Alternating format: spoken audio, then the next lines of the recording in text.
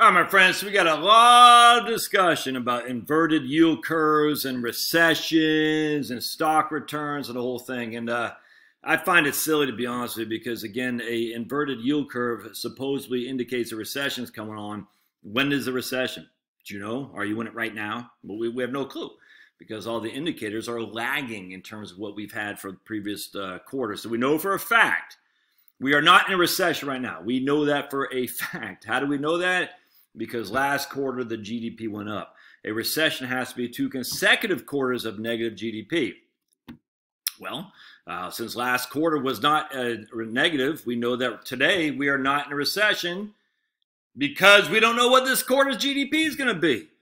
Now, maybe this quarter and next quarter could say, yes, in hindsight, we were in a recession. But as we sit here today, are we in a recession? The answer is no. We might be looking back in hindsight and say we were in a recession, but we don't know that right now. We have no clue. We have no clue. We can look at the leading indicators and say we might be going into one, but no one has any idea. So the whole thing's silly. But, man, I can't tell you how many people say, well, how should I invest during a recession?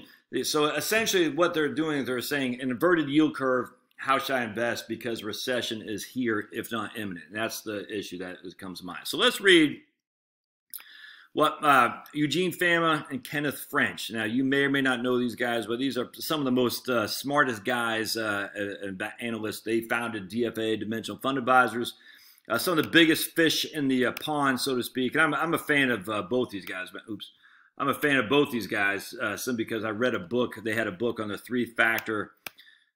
What was that book? In 1994 is on small cap value stocks. I had read a book from that my economics professor had given me. And ever since, I've been a big fan of these guys. So now, unfortunately, a lot of, what's the word I'm looking for? Advisors, quote unquote, will use their research or DFA to say evidence-based investing as if there's any evidence whatsoever about market returns. There is no evidence, none whatsoever. But we can say, hey, at the end of the day, is there any such thing as a positive correlation between this and that historically? And if there's not, what do you is that evidence? No, because there could be. But I mean, you use the best you can because everything in the future is a guess. I mean, China could drop a flipping megaton bomb on us right now. How do you prepare for that with your past evidence? You can't. So what you can do is say, well, everyone is worried about a recession because of inverted yield curve. How has that worked out in the past? Is there any reason to be concerned about that? And the answer is, well, I will share it with you. All right. Dateline, July 28, 2019. Yield curves typically slope up with long maturity government bonds providing higher returns than short maturity government bonds. Most empirical evidence says the slope of the yield curve predicts economic activity. Inverted yield curves with higher yields on the short-term bonds tend to forecast future recessions. Now, notice they say tend.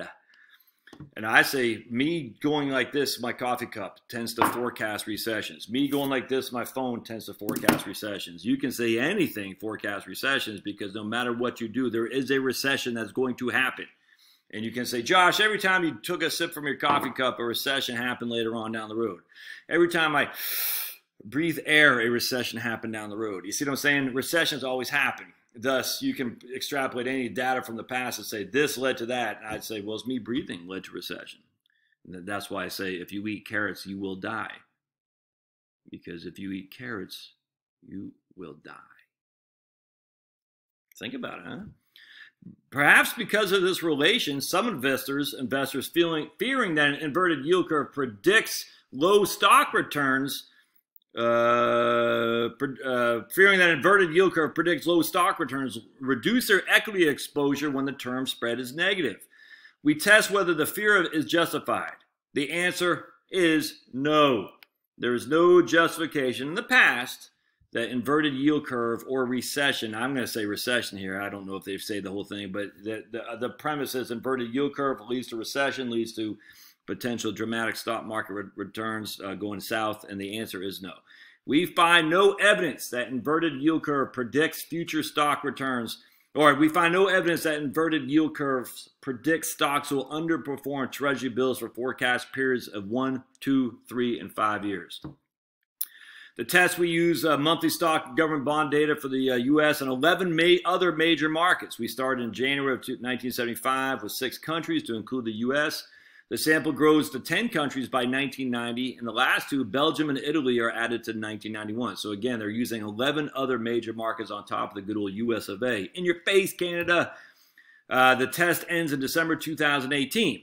Depending on the data available, we consider up to 6 term spreads in a country, comparing 1 month, 1 year, 2 year short-term yields with 5 and 10 long-term yields. We take the perspective of a U.S. investor. The default or passive strategy delivers a U.S. dollar return on one of 3 stock portfolios. U.S. stock market, the portfolio of available markets outside the U.S., which we call the world ex-U.S., or the world portfolio of all available markets. So you got the U.S., you got everything else other than the U.S., and you got the total combined. The active strategy for the U.S. replaces a stock market with a 1-month treasury bill when the U.S. term spread is negative. All right, so they're saying what we're going to do is once we have an inverted yield curve, we're going to sell our stocks and go to a 1-month treasury bill.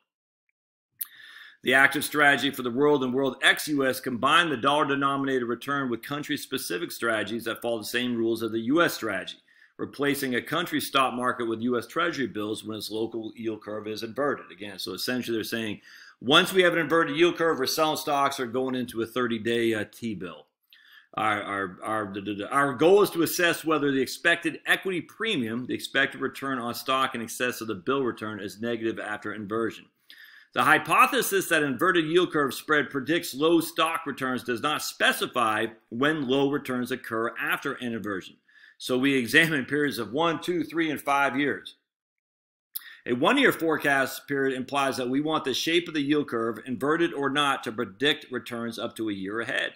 To this end, we construct a portfolio every month that makes 12 investments in bills or stocks, depending on the yield curve at the end of each of the 12 months of the preceding year. If the yield curve is inverted at the end of month 1, 1/12 of the portfolio for month 1 is invested in bills. If the yield is inverted at the end of month 2, another 1/12 of the portfolio is invested in T-bills, etc. This portfolio's total allocation in month T depend on the number of inversions in the prior 12 months.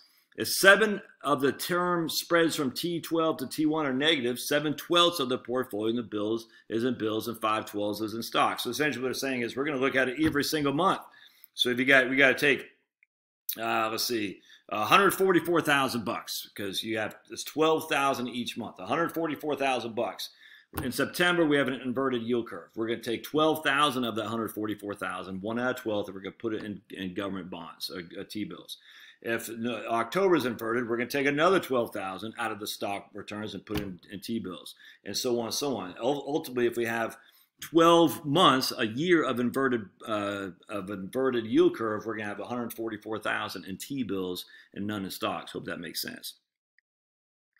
Let's see. The realized active premium, let's see. Okay. All right, let's keep looking. We estimated active. Okay. Combining countries. All right, so we compare active and passive strategies for 3 portfolios. Let's just read what they got for a conclusion. The evidence, okay.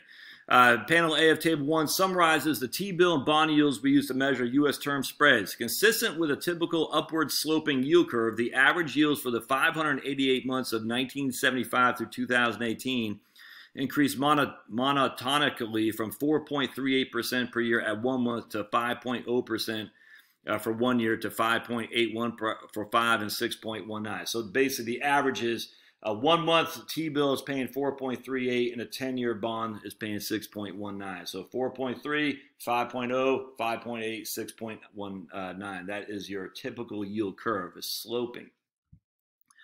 Investors seeking to increase their expected portfolio by selling stock and buying treasury bills when the term structure inverts are betting that the equity premium will be negative while they are in bills.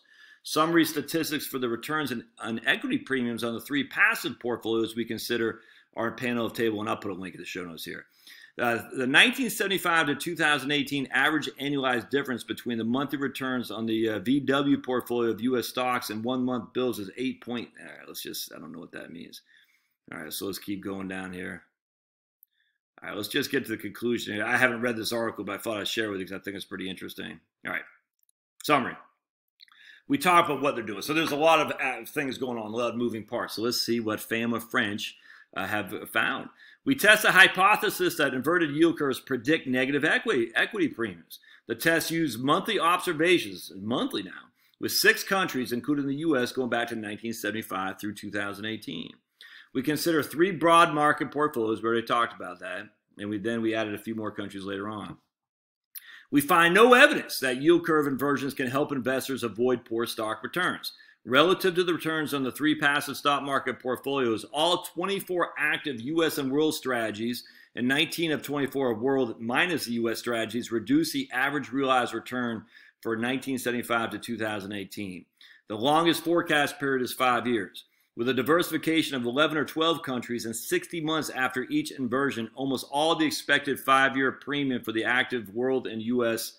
and ex-U.S. strategies are reliably negative. The simplest interpretation of the negative active premiums we observe is that the yield curves do not forecast the equity premium. This interpretation implies that investors who try to increase their expected return by shifting from stocks to bills after inversions just sacrifice reliably positive unconditional expected equity premium. And that's all you need to know right there. The simplest interpretation of the negative active premiums we observe is that the yield curves do not forecast future equity premiums. Thus, the interpretation says investors who try to increase their rates of return by shifting to stocks to bills after an inversion just sacrifice essentially future returns in the long run. All right, there you go. I'll put a link in the show notes. You should absolutely read this, and I'll let me know your comments down below. We will see you. Thanks, guys.